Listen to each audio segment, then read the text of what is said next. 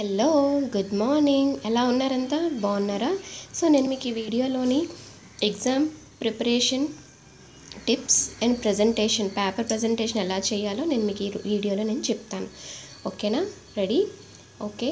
So మెయిన్గా మనం almost time దగ్గరికి వచ్చేసింది. సో మనం ఇప్పుడు ఎంత చదివినా ఎంత చేసినా సరే ఒక రైట్ఫుల్ టైం టేబుల్లో కానీ మనం ఫాలో అవ్వకపోతే మాత్రం మనకి సరిపోదు.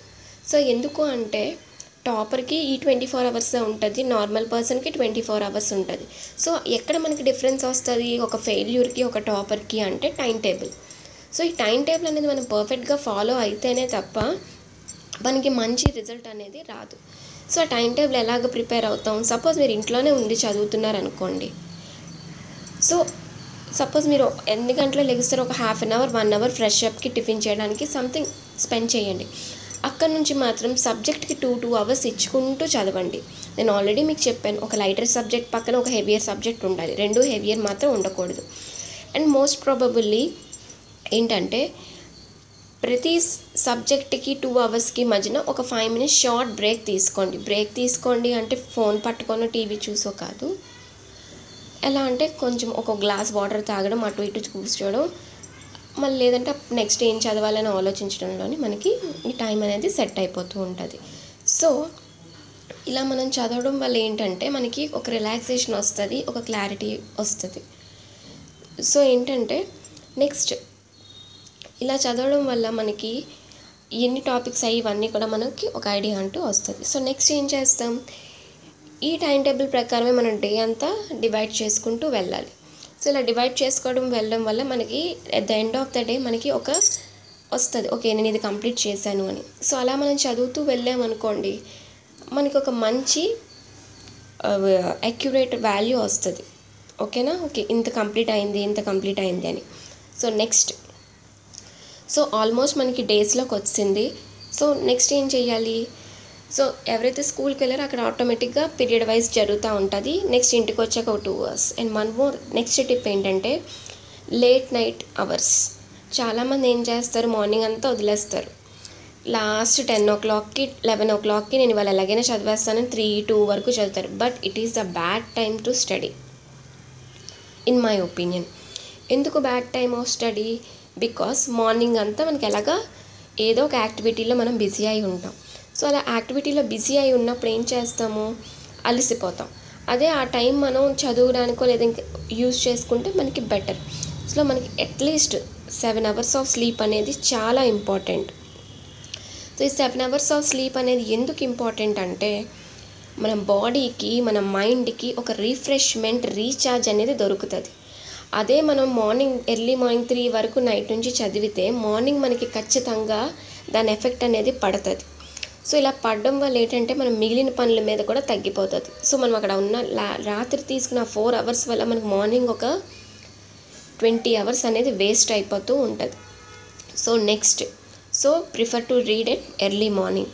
Next healthy food habits at least until your exams finish. Exams అయినంత వరకు మాత్రం హెల్తీ ఫుడ్ హ్యాబిట్స్ నేర్చుకోండి. జంక్ ఫుడ్కి దూరంగా ఉండండి, బయట ఫుడ్ అస్సలు తినొద్దు, హెల్తీగా చాలా ఎక్కువ వాటర్ తీసుకుంటూ ఉండాలి. సో ఇలా తీసుకోవడం వల్ల ఏమవుతుంది, మనకి బాడీ అనేది కూల్ అవుతుంది, బ్రెయిన్ మీద అంత పడదు. ఎప్పుడైతే మనం ఈ ఫ్రైడ్ ఐటమ్స్ తిన్నామో, ఆటోమేటిక్గా ఈ మసాలా ఐటమ్స్ తిన్నామో మనకు ఆటోమేటిక్గా క్లైమేట్ ఎండ వల్ల దానివల్ల కూడా మనకి స్టమక్ అప్సెట్ అవ్వడం, హెడేక్స్ రావడం ఇవన్నీ కూడా మనకి జరుగుతుంది. So please avoid it until your exams finish. Next tip, ఎక్కువ వాటర్ తీసుకోండి. ఓకేనా? సో ఇలా ఎక్కువ వాటర్ తీసుకోవడం వల్ల ఏమవుతుంది అంటే మన బాడీ చాలా హైడ్రేట్ అవుతుంది. ఇలా హైడ్రేట్ అవ్వడం వల్ల ఏంటంటే మనకి కొత్త ఎనర్జీ లెవెల్స్ వస్తుంది, మనం తొందరగా స్ట్రెయిన్ అయితే అయిపోం. ఓకేనా? నెక్స్ట్ టిప్, అంతా చదివేసాం.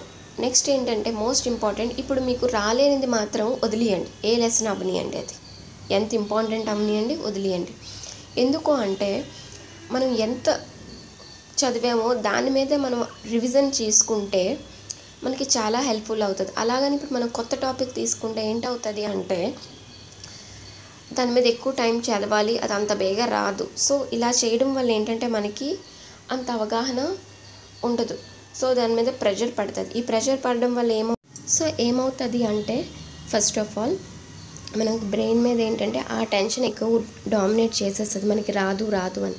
సో ఏదైతే వచ్చో ప్రీవియస్ ఇయర్స్ పేపర్స్ నుంచి మనం చాలా వరకు నేర్చుకోవచ్చు. దాని మీద రీరివిజన్ చేసుకుంటే మనకి పర్సంటేజ్ గ్రోత్ అనేది చాలా ఉంటుంది. ఓకేనా. అండ్ ఇప్పుడు పేపర్ ప్రజెంటేషన్ ఎలా చేయాలో నేను మీకు చెప్తాను. సో పేపర్ ప్రజెంటేషన్ ఎప్పుడు కూడా మనం ఎంత చదివినా ఎంత రాసినా స్కూల్స్లో మనం ఫైనల్ ఎగ్జామ్లో రాసినది మాత్రమే మనకి కన్సిడరేషన్లోకి వస్తుంది. ఓకేనా. సో అది మాత్రం చాలా జాగ్రత్తగా చదవాలి. ఎప్పుడు కూడా క్వశ్చన్ పేపర్ ఇవ్వగానే మనం 3 times రీడింగ్ చేయాలి.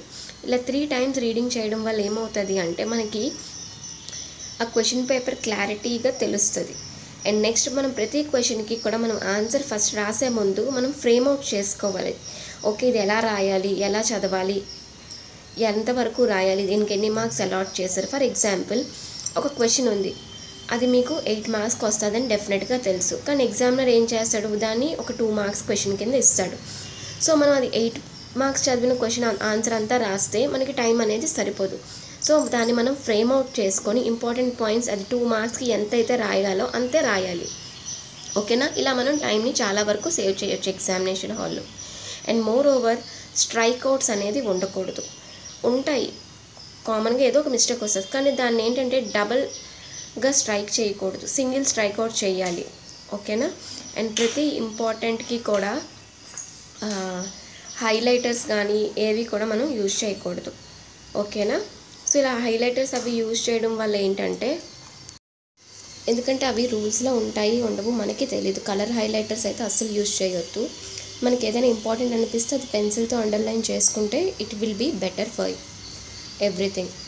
అండ్ నెక్స్ట్ ఏంటంటే ఇలా మనం ప్రతిదానికి కూడా మనం కాన్ఫిడెంట్గా రాయాలి. ఎక్కడ కూడా క్వశ్చన్ పేపర్ని బ్లాంక్గా ఇచ్చేయడం, ఆన్సర్ షీట్ని అలా చేయకూడదు. ఎందుకంటే సపోజ్ మనకు ఆ క్వశ్చన్ రాలేదే అనుకోండి, సో ఆల్మోస్ట్ ఆ టాపిక్ మీద మీరు ఎక్కడో దగ్గర చదివి ఉంటారు. సో అట్లీస్ట్ దాన్ని అటెంప్ట్ చేయడానికి ట్రై చేయండి. అట్లీస్ట్ 1 mark వచ్చినా మనకి వచ్చినట్టే కదా, 0 మీద 1 mark ఈజ్ బెటర్ కదా. సో అలాగా.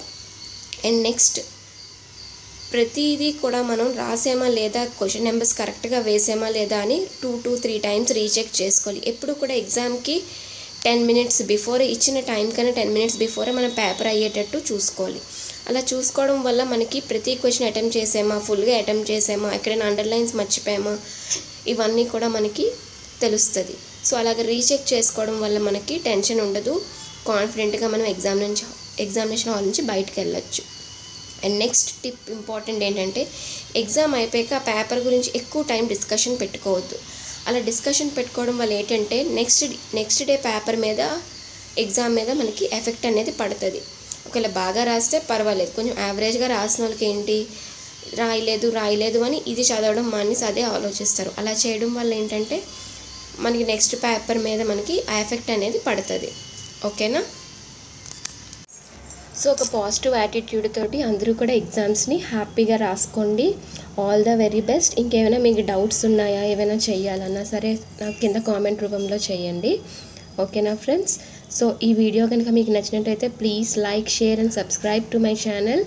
ఇంకా ఎవరైతే ఫస్ట్ టైం చూస్తున్నారో ప్లీజ్ సబ్స్క్రైబ్ చేసుకోవడం అస్సలు మర్చిపోవద్దు. బాయ్.